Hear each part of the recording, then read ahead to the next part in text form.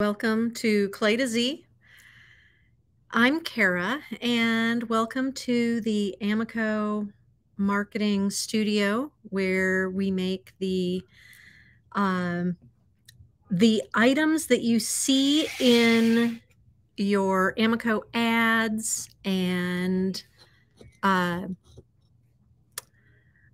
chips, not so much anymore, and the layering cups, and where we do the product testing before things are released. So our lab creates beautiful things and we make them look good for you. So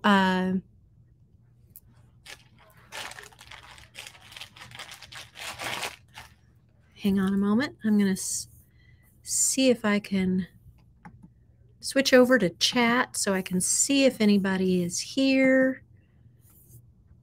And if you are, I can see what you have to say. If you have any questions, please drop them in the chat. Love to hear from you. And yeah, a few people. Hi there. So it is a beautiful Friday morning, and I have most everything that I'm working on is in the kiln. So I have a few things that I need to make, and so I will just be making those. When I answer any questions you have, just say welcome to the studio. It's pretty quiet here today.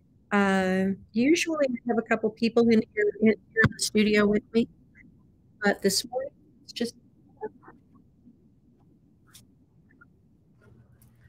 realized I meant to get my rolling pin because I'm rolling out clay. One of the things that I forgot to get made in the last few weeks while I've been doing this is textiles for my sculpture that I was working on. I meant to do those at the same time. Should have done those at the same time, and sometimes that happens. So I'm going to make a test piece. This poor tool, so old. I'm going to make some test pieces. Well, a test piece that I'll try out some different things on.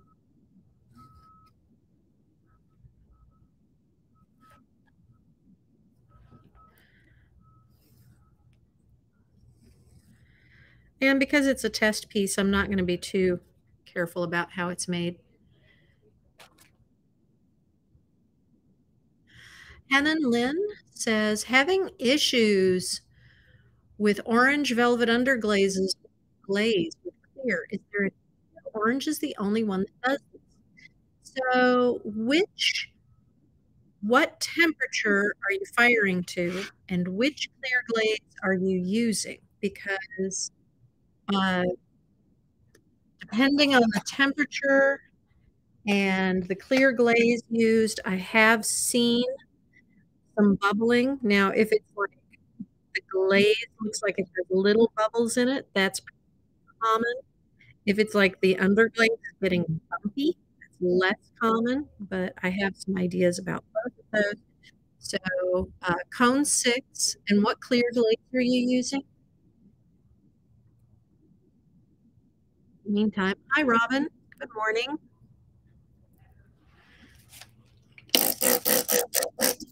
It's going to look kind of like a hat, but it's going to have texture on it.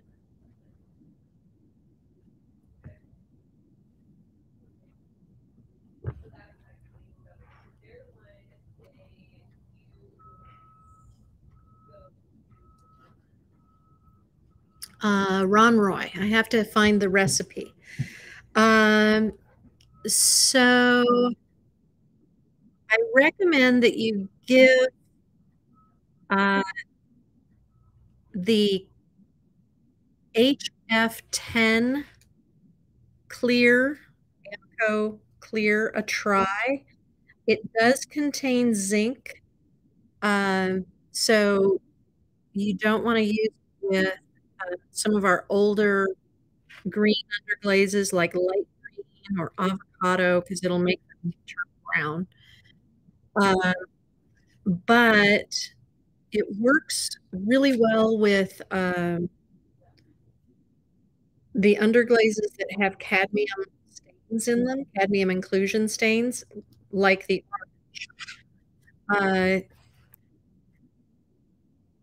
because some of those, underglazes can be really active, and, uh, the glazes will react very strangely with them.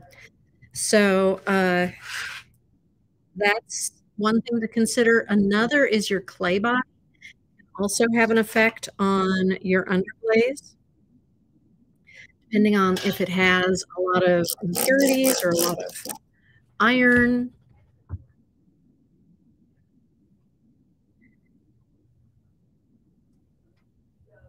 Is uh, and Zahava asks, is SM Clear safe to use over AMACO Velvet White Underglaze? Yes, it is quite well over the velvet underglaze.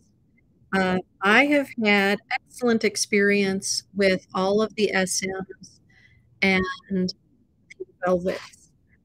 Uh, the old satin matte HF12 would sometimes drag underglazes, so I don't recommend it for using with underglaze, but the SMs are all food safe and they work quite well. Hannon, you're very, very welcome. I hope that that helps. Try some different clear, if you or try some different clay bodies, and if you still are having issues with the orange velvet, uh, contact our tech support team. You can find the email address on our website, amaco.com, and go to the very bottom, and you'll see a link that says contact us, and you can email, call our tech support team from and that's true for anything. If you are having issues, um, you can always contact our tech support team. We're here Monday through Friday. I think 8:30 to 4:30. I'm not sure the exact hours for our tech support team, but it's a Monday through Friday. We have a wonderful. Good morning, Jan. So this that I'm making is just going to be a test file for my sculpture that came out of the kiln this week. You guys might remember me working on it, maybe not. There we go. There we are. So it has a lot of texture on it. So I want to make a test tile that has the same kind of texture. You should always make your test tiles look like what you're making. That way you get the best information. Make it out of the clay that you're going to use. Make it fire it the same firing, and absolutely always, always take notes. I know, no, I always tell myself, I will remember what this was. You will not remember. By the time it comes out of the kiln, you will have forgotten. Always take notes, even if it's just taking a photo before, while you're glazing your test, your glazes. You kind of have an idea where to start. Always make some notes and keep track because you between firing, between glazing and firing, especially if you're in a communal studio where it might take a little bit longer for things to get fired. By the time it's fired, you've, there's no way you're going to remember.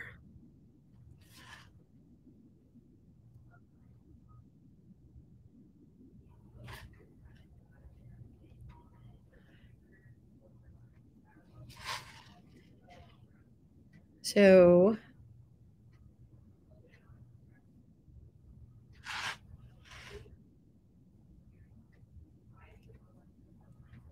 other questions? We have new glazes that are production and shipping out.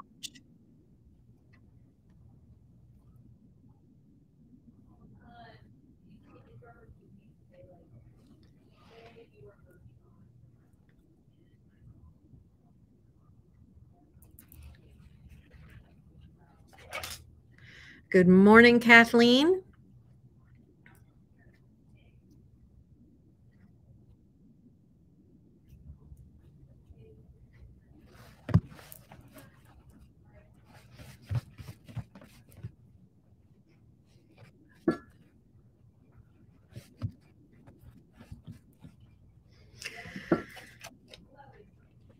For those people who don't like coil building or find it difficult for things to stay here, tip is always to use thick coils.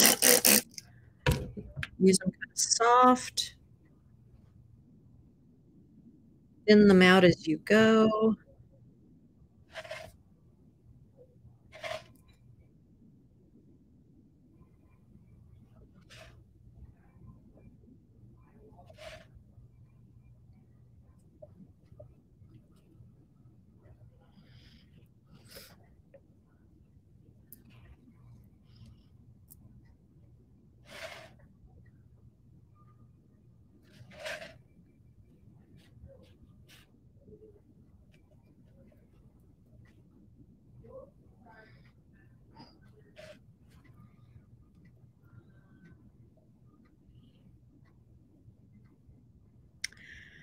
Kathleen says, by the way, my trout piece that I told you about that I did using the vinyl sticker, like your koi project, figure out how to text it to you. I will. I look forward to seeing it, Kathleen. Uh, I had so much fun with that vinyl sticker cutout project. I've done a couple of them so far. I've done leaves. I've done fish. It's just a great way to get lots of visual texture.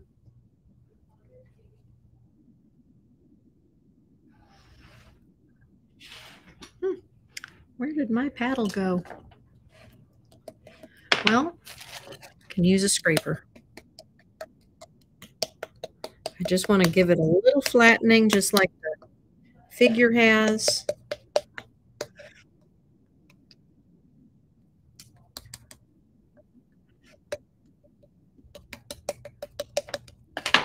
So I'm using my same clay body. I'll fire it to the same bisque temperature.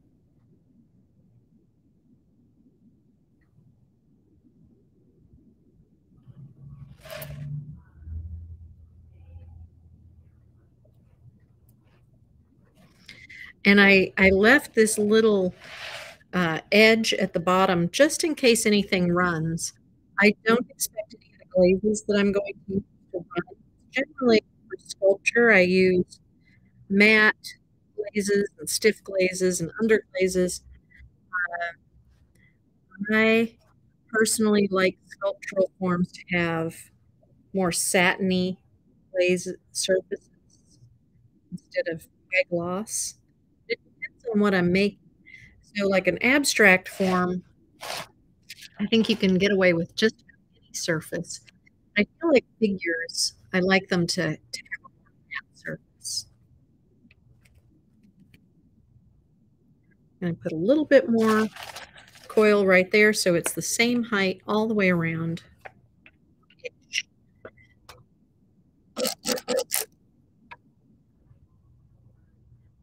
By the way, somebody was asking me, not in the stream, but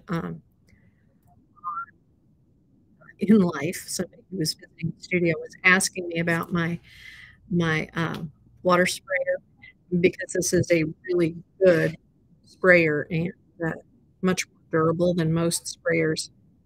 Uh, I found it at my local big box hardware store. It works great.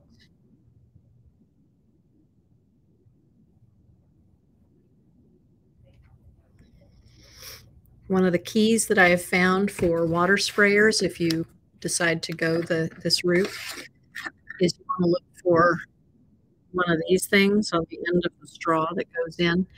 It's just a little screen, but it helps prevent stuff from going into the sprayer,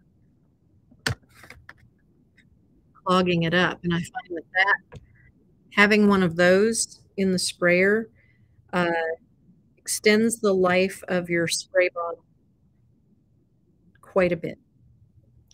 Just weird, silly things. I used to get the kind of spray bottles that you find in beauty supply areas, and they always very, very early. This is not the same height. I'm just going to cut the whole thing, just one height. And then I'm going to set it aside to dry, and I will come back, and next week I should have it ready to test on so I can decide what I'm going to do with my bust over here.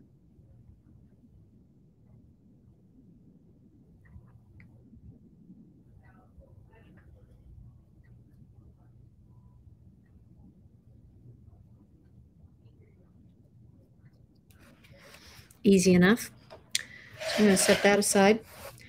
And my other project that I need to work on is I have a couple of boxes that I need to make. So I'm going to get started with that.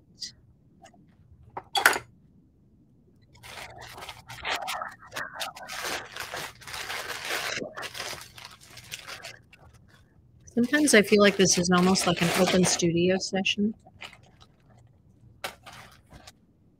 Y'all can just drop in, see what I'm working on, work in your studio.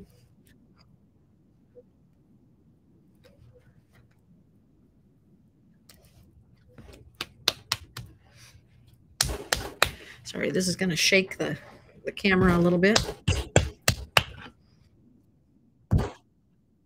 Out of the way so I don't knock it over accidentally.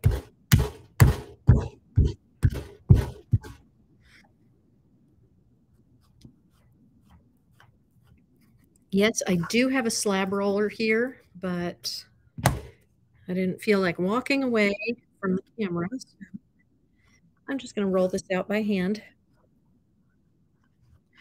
For many years in my own studio, I did not have a slab roller. I do love having slab rollers though.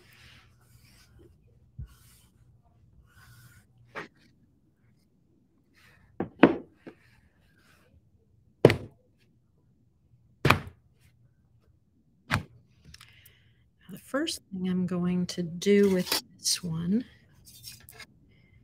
is cut out a lid top. So this first box I'm making is going to hang on the wall. It'll be a decorative box.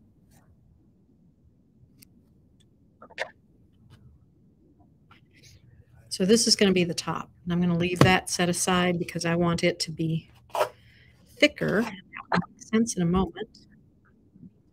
I'm going to thin this out.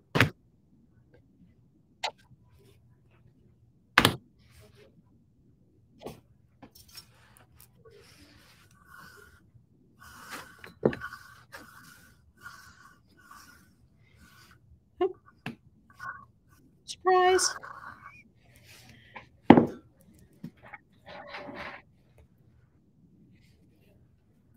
So I'm going to separate this. So I do a lot of wall pieces.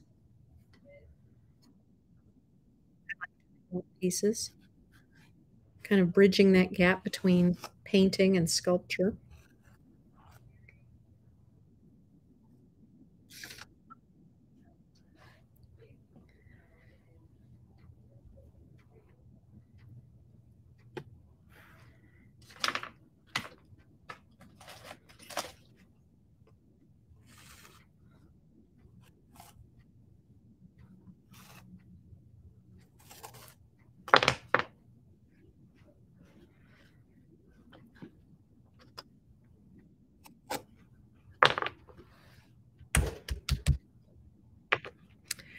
I'm going to set this slab aside so that I can come back to that in a moment.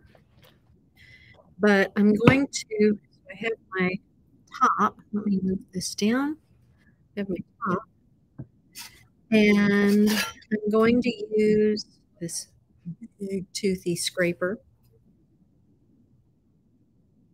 to make really deep texture. Oh, it's tearing.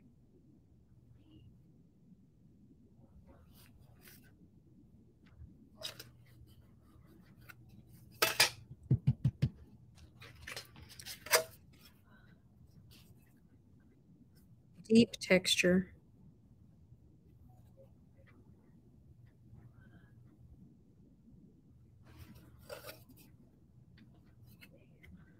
There we go.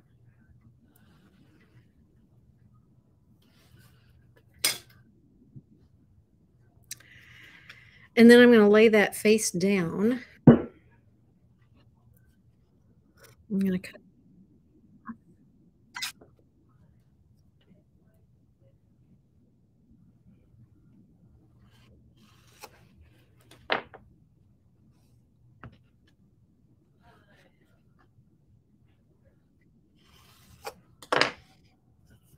You'll notice I'm not being terribly precise. This one is a model. We will see if I'm going to make. And just gently scrape the back of this because I don't want to get it. I don't want it to get. I don't want it to mush the face. Gently, and then I'm going to attach the slabs on the back.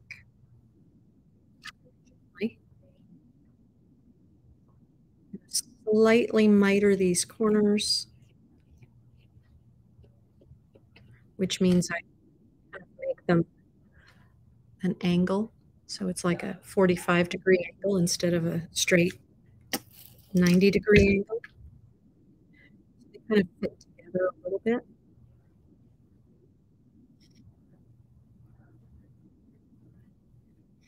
And they're not exact. That's okay. I'm going to be doing things to them to make them more precise as I go along. Do we have questions? Everybody having their morning tea? Anybody have good plans for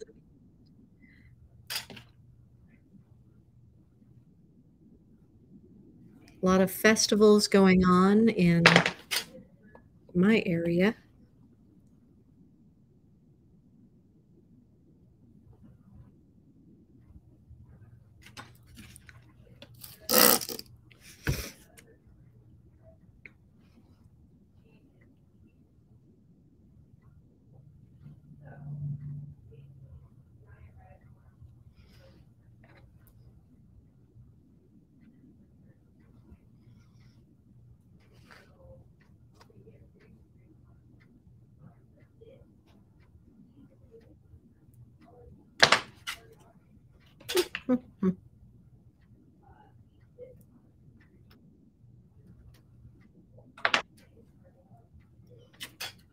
Everybody's so quiet.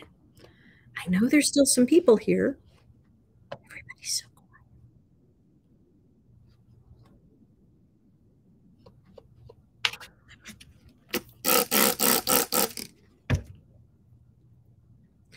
So I've made a box. Now to hang this on the wall, it's always the tricky part.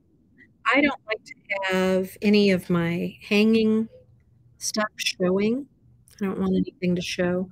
I want it to be invisible. Just like if you were hanging a painting on the wall, you would not put the wire where it's visible.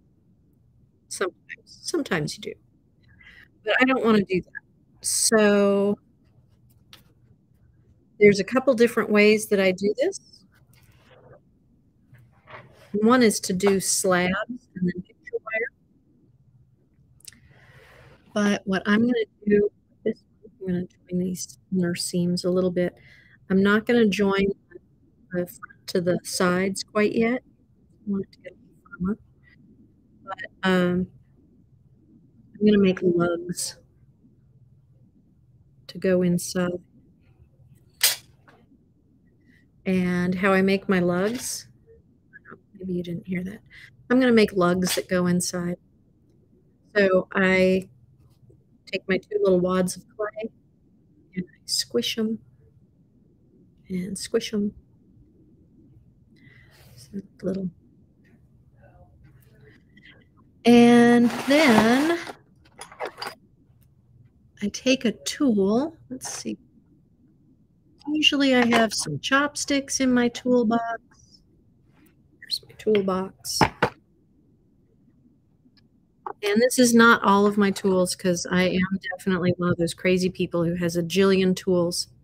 But I take something that's small. Usually I have some chopsticks in here, but I think that they ran away.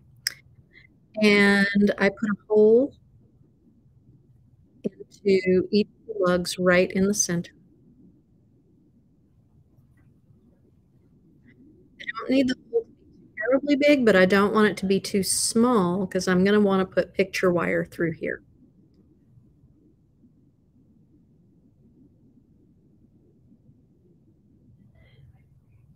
So, you know, a good size is like not this end of the needle tool, this end of your needle tool. If that can go through it, it should be fine. Yeah. And I like to smooth out the ends. I don't want it to be sharp where it might saw on the wire.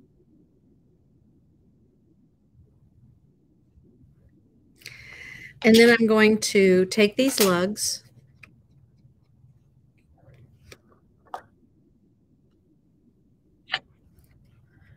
and score just like I always do. And I'm going to attach them just below the edge, one on each side, and fairly close to the top, or what I'm going to call the top. And if you want to be really thorough, you can always do 4 lugs, and then you can always change the direction that something's going to be hung. So the way I've done this is just 2 lugs. It really can only get hung one direction. And be careful when you're attaching them that you don't squish the holes shut.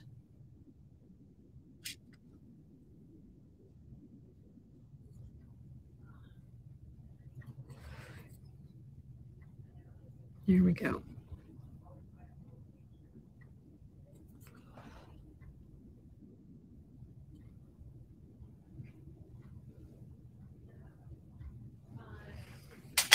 So I'm going to let that set up a little bit before I worry about joining,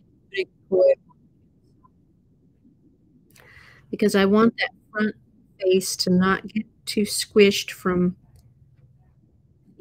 handled around. There I have a little textured box that'll hang on the wall. So that's box number 1. I'm going to leave that face down because the cement board that I'm working on will dry out the clay pretty well.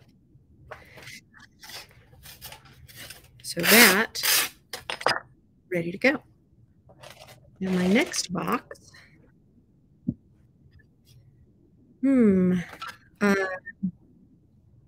let's see, it is 11 o'clock. We've been in here for half an hour. I'm going to make another box. This one's going to be a decorative box. So I'm going to do it pretty much the same, but this one's going to sit face up, so I don't need to worry about the joining. I can join how I like. We've been here for half an hour.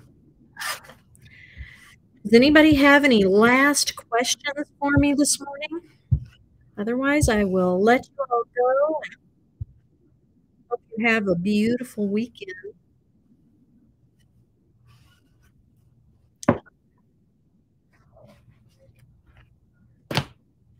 Thank you all for joining me today.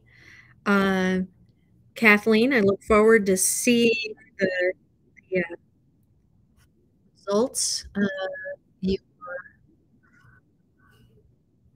trout plate, your trout piece. And next week, I'll have all kinds of stuff to be glazing and making, and maybe even some new things that I've not shown you yet.